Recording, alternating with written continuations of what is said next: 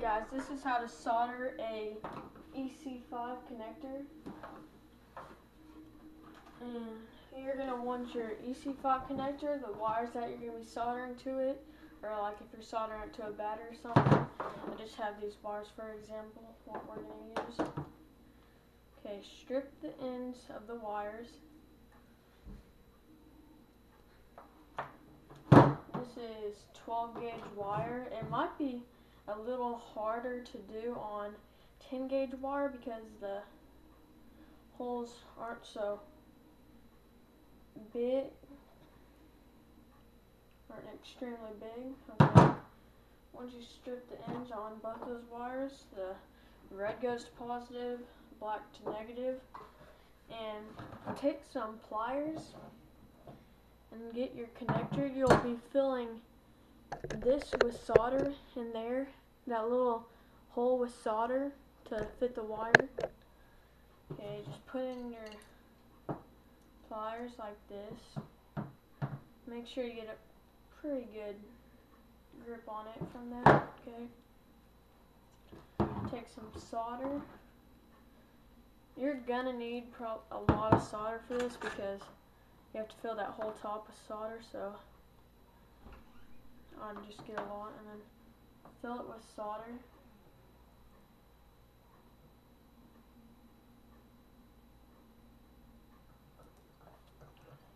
You want to fill it about 3/4 of the way up.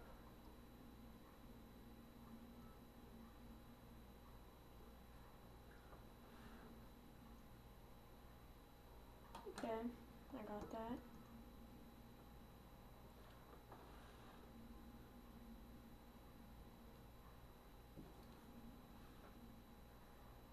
If there's any of that dirty stuff in there, just kind of try to tap it out. And once you've got that right there,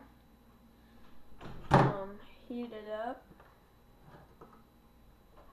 so all the solder has melted.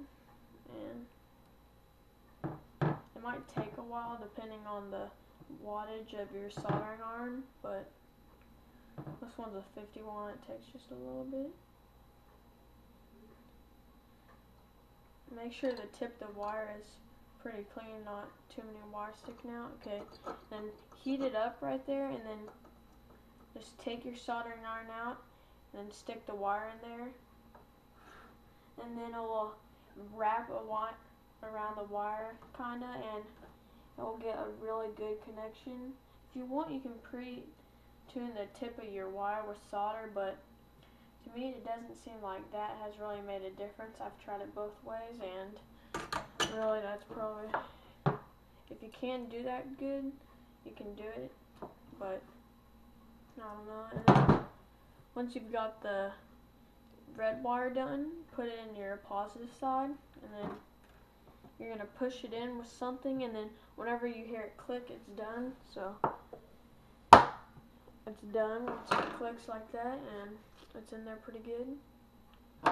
And while you're doing it, make sure that at all times the wires don't touch each other, because if they touch each other, it'll short out, and that won't be good. So if you're like hooking up a battery, cut one side at a time, and once you've done that one side and stuck it into this connector,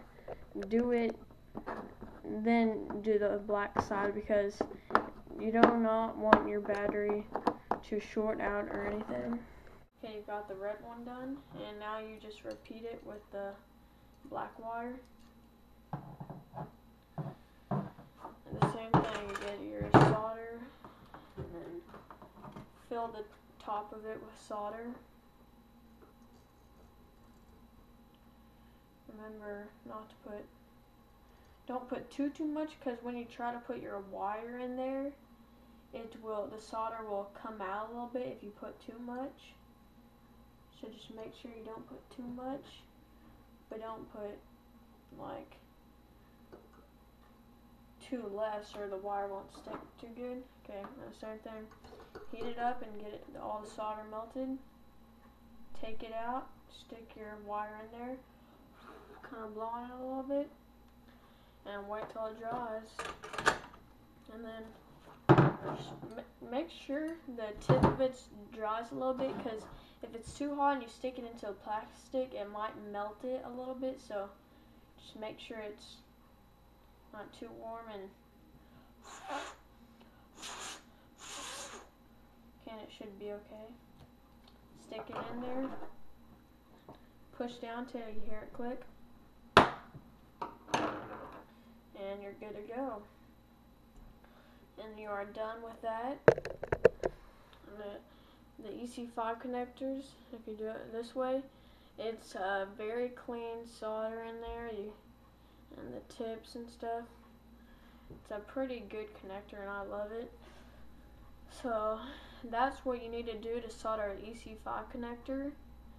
Make sure red goes positive and black goes to negative, and you should be good if you just do it the way I told you, and it's pretty nice. Okay, thanks for watching.